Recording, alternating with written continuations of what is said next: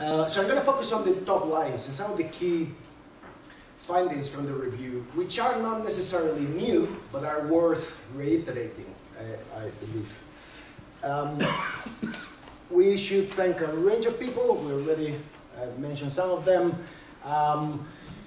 In particular, our peer reviewer, Andy Thompson, who is here as part of the panel, Kayla Scott from Involved, who is also here. But then there have been a range of people who helped us to put this together. So they are duly acknowledged in there. And we should say that Ruth has spent quite a bit of time going through databases. And actually, we didn't find as much as we were expecting to find, because there is a lot of work and there's a lot of evidence on community engagement. And then there's a lot of evidence, a lot of work on equalities or inequalities. But those two literatures don't seem to talk to each other that often. There is less than we were hoping for. Nonetheless, Ruth did, after going through the usual systematic process that we go through in an evidence review, she did include 70 sources that met our criteria. We focused on the post-99 timeline, just to recognize the key milestones in Scottish history, with devolution and so on. And we focused particularly on Scottish literature, but we did draw as well on literature from the rest of the UK, from Canada, from Australia, from Denmark, and some specific studies that were particularly relevant. There was a range of methodologies in the review, in terms of quantitative, qualitative studies, mixed methods, less mixed methods studies that we were hoping for, some evidence reviews, and a lot of toolkits. So I don't think we are short of toolkits. There are tons out there, as you probably know. And I think we're now more at the stage of how do we build on all the good work that has been done, and how do we bring to the forefront of this debate one core issue that, in my mind, underpins everything else, which is power. And power inequalities as a fundamental cause, perhaps, of all other inequalities. So I'll come back to this. The literature that Ruth went through covers a number of policy areas, from urban studies to public policy, local governance, social policy, and so on and so forth. And we were asking three key questions. We were asking, how is that relationship between equality and community engagement conceptualized in the literature? How are people thinking about these two key aspects of the broader participatory democracy landscape? We wanted to also understand what are the key dimensions and factors in that relationship, and particularly in terms of the process of engagement itself and the outcomes of the process. And disappointingly, it was difficult to find material on the outcomes of community engagement. There is still a lack of substantial evidence base to demonstrate the power of community engagement that many of us working in this field have seen in practice, but we also need to tell those stories and document them better. So that's one of the lessons we take out of the review. And then we were also asking the what works question, which is always a tricky one, because it's what works for whom, where, under what conditions, and so on and so forth. But nonetheless, we wanted to see what the literature has to say about strategies and approaches that might take us in the right direction. So the review is a review of what is already out there, and therefore not many surprises, just a reflection and an overview of some of the stuff that has been published over the last 15, 20 years. And we use a number of key terms. We kept the search fairly open and flexible, so we didn't have a very narrow definition of equality. In some cases, equality meant equal treatment, equity, fairness, justice. Sometimes it was equality of opportunity, sometimes it was equality of outcome. So in the literature, these concepts are fairly fluid, and we just wanted to reflect that rather than create a straitjacket. And that's how we got to a lot of the studies that made it through the criteria. Obviously, inequality, usually, sort of usual understanding of the concept is when a person or group or community is unfairly or negatively impacted due to where they live, their personal characteristics or circumstances, or their lived experience. Then community, as we know, is itself another really complex context, so we kept it very open, and we think of communities of place, practice, and interest. and we leave it as broad as that. It might be communities of place, of geography, it might be communities of identity, LGBT, for example, or communities of interest in women's groups, etc. Then, the hard to reach is a label that has been, I think it's fair to say that it's beginning to disappear. Well, I don't know if it's disappearing, but people are more mindful that it's not as easy as that, and perhaps it's better to talk about seldom heard. Yeah, seldom heard or easy to ignore, which to me puts the finger on the power issue, which to me is what this review tries to do. And we looked at, there are two key thematic areas, as you will see in the paper. One is equality of access, and the other one is equality of influence. So I'll come back to this in a second, but equality of access is what it says in the thing, the extent to which people get access to community engagement processes. And what we find is that very often the inequalities that are so pervasive in our society then kind of get translated into practices that determine whether people get access or not. Again, as I said earlier, none of this is new, but perhaps it's disappointing that after decades of working on some of these issues, I see some people in the room that I know have been working on these things for 10, 20, 30 years. It's perhaps disappointing that we're still making similar points to what we could make in the 80s or the 90s. Those barriers, as usual, is to do with practical barriers, resources, transport, childcare. Is to do with personal circumstances and personal sort of personal capacity to engage, which might have to do with language, confidence, level of education, and so on and so forth. Socioeconomic barriers.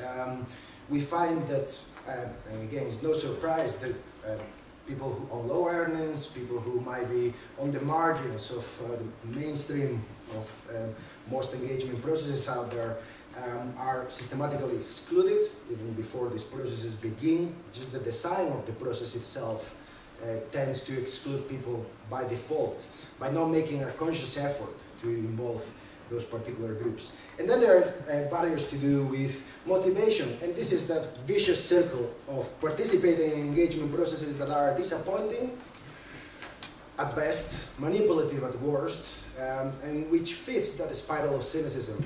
And this is a really dangerous game because we have hundreds and hundreds and hundreds of engagement processes every day. So you can see that once that kind of spiral of cynicism gets in place, then it's really difficult to rebuild the relationships between citizens, communities, authorities, organizations, and so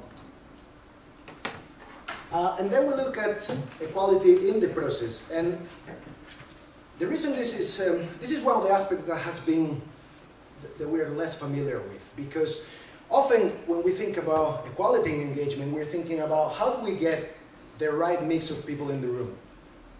But less often we think about, now how do we make sure that everyone who is in the room or in the process has an equal chance of influencing the process.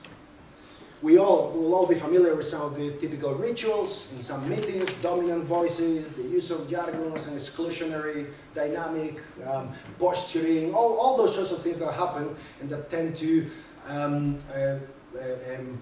diminish the influence that some of the people participating may have. So gaining access to community engagement does not guarantee influence over the process or the outcome. So we need to care not only about whether we have the right mix in the room, but also whether we have the right design and facilitation so that everyone feels they can influence the outcome of the process. And this is what Iris Marion Young, a political theorist, calls internal inclusion or internal exclusion. It's this idea that it's no longer enough to care about who makes it into the process. We also need to think about what happens within the process in terms of influence and shaping outcomes. And a number of issues are brought up by Ruth in the review, having to do with language barriers, as you would expect, sometimes to do with English as a second language or the use of complex terminology. But also, as well, the influence of well-resourced groups and people who know how to play the game and take advantage of existing engagement processes, and how that often can be to the detriment of either minority voices or majority voices that just don't find a way of articulating their perspective as forcefully as those groups. When we looked at, going fairly, but hopefully it's enough of a hook so that you can look into the detail. I'm just giving you the sort of headlines. So that was about process. Now, in terms of outcome, you know, and the extent to which community engagement has positive outcomes for those who participate and for those who don't participate but might be nonetheless affected by the issues considered in that process. We did find some evidence to suggest that there are positive but also negative impacts of community engagement. On the positive side, improved health, confidence, the development of key skills, cohesion, and sometimes policies might be improved and made more palatable by involving people in shaping them, so then they might face less resistance. So on the positive side, those are the kind of things that we found in the literature. On the negative side, the literature talks about pressure, stress, exhaustion. You know, this reminded me, when I was going through these findings, it reminded me of the Scottish Attitudes Survey a couple of years ago that showed that 7% of the Scottish population volunteered 13 times or more in the last year. So that's 7%, which to me that says that a big burden of participation in engagement processes falls in a very small group that are super engaged and committed, while then there is more light touch engagement going on by others who might not have access or be included or be enabled to participate. So a lot of pressure on those who get engaged. Often we also found in the literature the disenchantment and the disappointment that comes from outcomes not reflecting the discussions, the input, the perspectives, and so on that came through the process. A lack of transparency about how the participation of different groups is reflected in the decisions that are taken. But we didn't find much evidence on the long-term impacts. There are very few studies that actually take a long-term view and try to say, you know, in this community there have been engagement processes over 10, 20 years, and these are the outcomes we can document over time. It's not just about measuring, it's not just the numbers, it's also the stories. But unfortunately, we don't have a lot of long-term studies. And that, I think, is an indictment on our research system that encourages us to do very short-term research projects, to be honest. There are other issues involved, but that's part of it, surely. Now, some of the, and again, I won't go into the detail, but when Ruth was trying to cluster the different themes that came through in the literature in terms of the key factors when considering engagement and equality, she came up with these 5 broad themes, and again, they are explained in detail in the paper. But power sharing is perhaps the most salient, in my view, because it's very seldom we find processes where it's very, very clear and transparent the level of power sharing that the relevant authority or organization or organizer are prepared to put on the table. And that undermines the process from the outset. If you are not very clear, you might be familiar with that spectrum of participation, from information to empowerment, or the ladder of participation, and all those different rings. You know, all those different stages and approaches are legitimate. The problem is when you are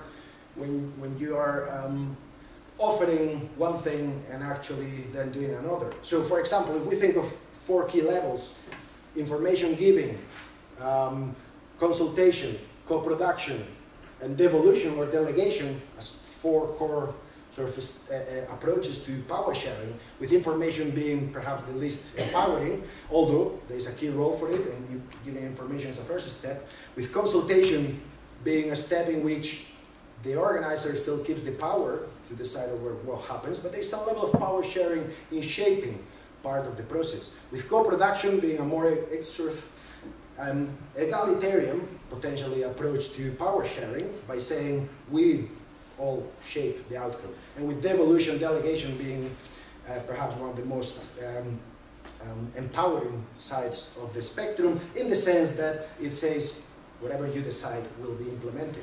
Now, there's a role for all those different approaches to engagement. The problem comes when you say we're going to co-produce and all you're doing is consulting, or when you're saying we're going to delegate and devolve power to these local partnership, but actually what you're doing is somewhere in between consultation and co-production.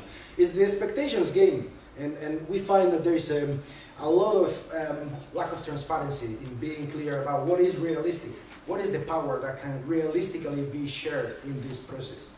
And a lot of people who participate and get very cynical about these processes will be much more understanding and perhaps enthused if that transparency was at the forefront of all the processes we organize.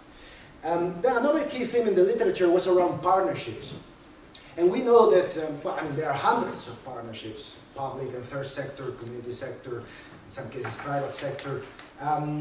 Last time someone cared to count was in 2006. Helen Sullivan said there are in the UK at least 7,000 local partnerships. That's just a local level. I think by now we're probably near 20,000. I mean, I wouldn't be surprised. And that's because it has become a sort of a fashionable thing. There are good reasons for it. You know, it is in some cases, and there have been cases where collaborative advantage, which is the advantage you get by doing things together rather than in separate silos, collaborative advantage can be realized through partnership. But there is also something to be said, and we have a What Works in Scotland review on partnership working and partnership outcomes, that there are issues, sometimes there are real difficulties in partnerships that are mandated. We have a lot of mandated partnerships rather than organic partnerships that emerge because people want to collaborate. We have a lot of partnerships that emerge because they are imposed in some way, and that causes some challenges. What we found in the literature is that good partnerships are based on trust and reciprocity, in having a sense that I cannot do what I need to do unless I collaborate with you. If you have that sense of interdependence, then partnerships tend to work.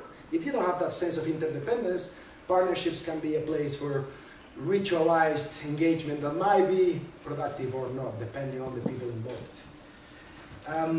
Then representation. This is a theme that has to do with this notion that there are some people out there who can represent their community, whether that's a community of place, practice, or interest. And we're not talking here about representation as in elected representation.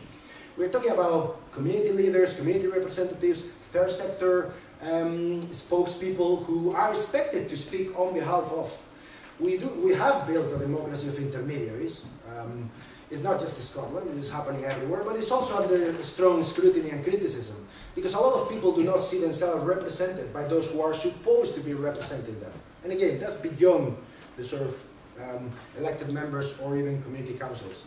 And what we found is that being a community representative puts a lot of pressure on citizens, particularly when they don't have a democratic mandate and yet they are expected to speak on behalf of a particular group or a particular place. Accountability is a massive issue. Issues to do with how those representatives who occupy spaces in various partnerships and forums and processes, how they keep a link to their community is very problematic. We find that generally there's a lot of skepticism in the literature around how good this reliance on intermediaries and representatives actually is. And to me, that brings us to a key issue, which is about the contrast between representatives and delegates. In a more participatory democracy, I think we'll have more delegates. The difference between a delegate and a representative is that a delegate needs to be much more attached to their community. Needs to have a clear, ongoing conversation with that particular community of place, practice, or interest, so that then is truly reflective, rather than just being someone who, because she occupies a particular position in the community or is part of a particular community group, is expected to understand the variety of perspectives in that particular community. So I think there is a great role to think about the role of delegation over representation. On the digital side of things, we didn't find anything particularly surprising. It is crucial. We do need to make sure that our democracy makes the best of the new opportunities. But it's also true that what is out there tends to be a use of digital to do the kind of stuff we used to do before, rather than to do new things. So we don't have a lot of the exciting sort of crowdsourcing that we see in places like Reykjavik or Barcelona.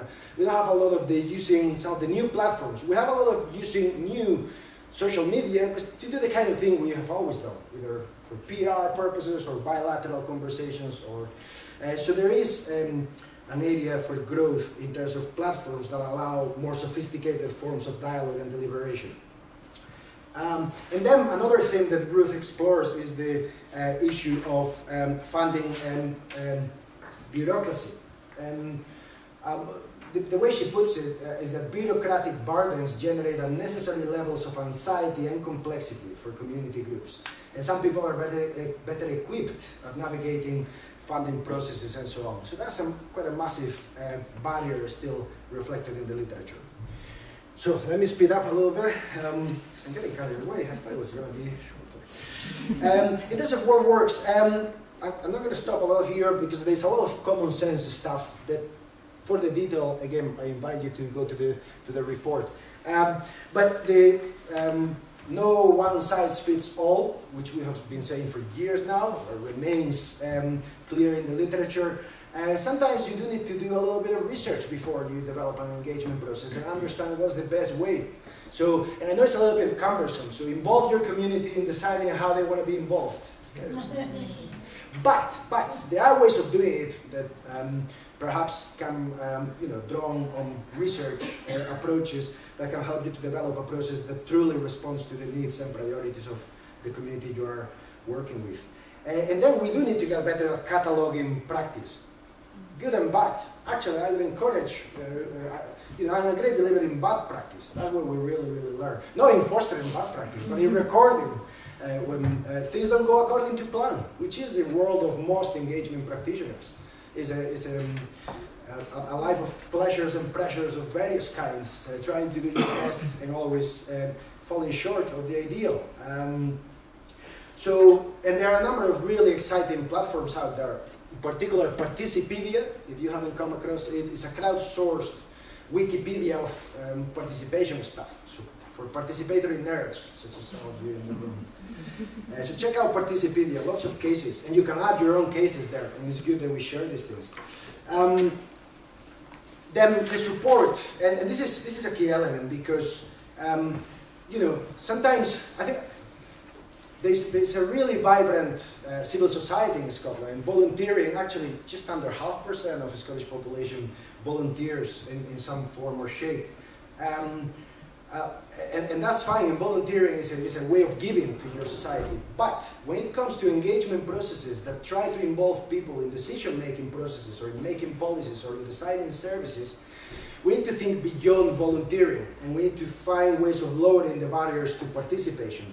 Because otherwise there is something called the self-selection bias, which means that in the end only a self-selected minority ends up participating in those processes. And it has to do with the level of education, income, and so on. So unless some of those barriers are lowered, it can be quite difficult to make sure that people can participate.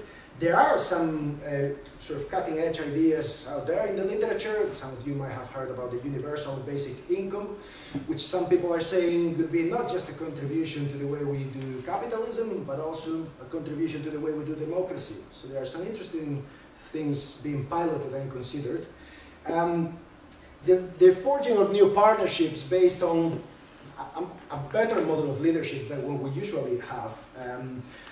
A model of leadership that distributes power across different players and rotates power frequently enough so that no one is put on a pedestal for too long. And that kind of facilitative leadership that is more about bringing people together and getting things done rather than knowing all the answers and taking people in your direction. Transparency, I touched on that earlier, the transparency between the expectations and the outcomes, and the development of community support services. So one of the things sometimes we forget, and one of the things that sometimes is difficult to watch, is that while the community empowerment agenda is advancing quite strongly in Scotland, at the very same time there have been lots of CLD, community learning and development departments that have been shut. So what's going on? So we're losing the workforce and we're expecting to do more of this stuff. Problematic. Participatory budgeting, a big thing going on in Scotland.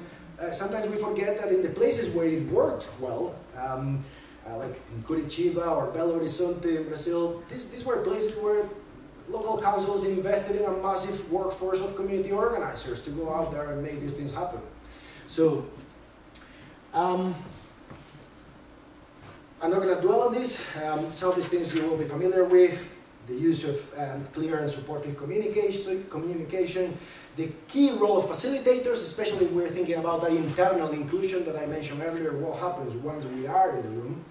And facilitation is a skilled practice that takes a long time, and that often we underestimate, and that's why we end up having meetings where there are a lot of rituals rather than meaningful conversations.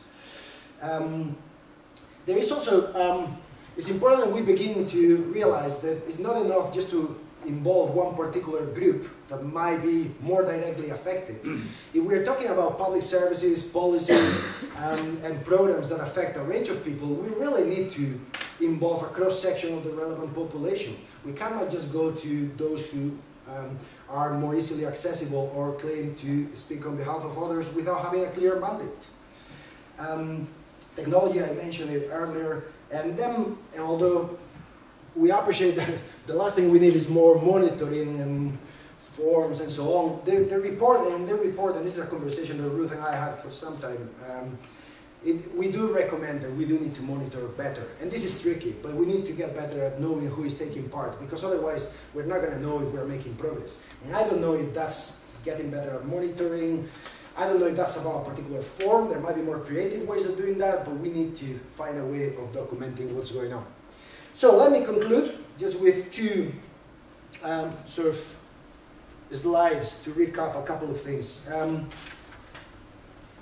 I think, you know, sometimes when we think about inclusion and diversity, we're thinking about the obvious stuff, the demographic inclusion and the sort of making sure that people are invited or a space is open enough that people will come in.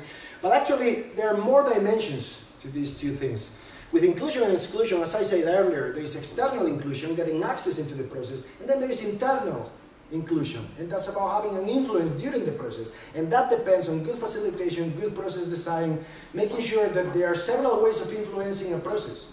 When we facilitate citizens' juries, for instance, or citizens' assemblies, we often tend to build anywhere between 4 and 8 ways of influencing the outcome that don't depend on talking. Because if it only depends on talking, then you're giving an advantage to those who know how to play that game. So you need different ways of influencing the process that don't rely on one single mechanism. And then diversity. Very often we think about the usual, the backgrounds, what we would call in the jargon the demographic diversity. But just as important is what we call discursive diversity, the diversity of perspectives. Because you can have 100 people in the room, but if they all think the same, that's arguably less diverse than 10 people who think very differently. So from a democratic perspective, it's not a numbers game, it's a diversity of perspectives game. And then the diversity of knowledge, expertise, experience, and so on. So I want to conclude with what I think is one of the areas that really needs further research. And it's something that we might consider, or I consider, one of the key paradoxes in this field, which is what I would call the public engagement paradox. In the last 5 decades or so, there's ever-growing opportunities to participate, engagement opportunities, opportunities to be consulted, and yet there are ever-growing inequalities. In theory, if there is more participation and engagement, in theory, outcomes should be more distributed in more desirable and equitable ways. But that's not what we have seen as a society. And that's often because we've focused a lot on engagement processes without focusing on the broader structural inequalities issues. And my proposition, and I'm hoping that we will get to test this in some way, I'm not quite sure how, but is that perhaps inequalities in health, income, wealth, education, and so on stem from inequalities of power and influence. And what I mean by that, and these are the kind of things that we can look into, I mean, how to explain that paradox? It might well be that we do have engagement processes that are not inclusive. It's only a self-selected minority of the population that gets to influence the agenda, and therefore only their priorities get reflected, and only that shapes policies and public services. It might also well be that actually there are engagement processes that are genuinely inclusive. It just happens that they are not properly connected to the final decisions. So this is some of the things that hopefully we need to look into. I'm going to leave it there, and thank you for your patience.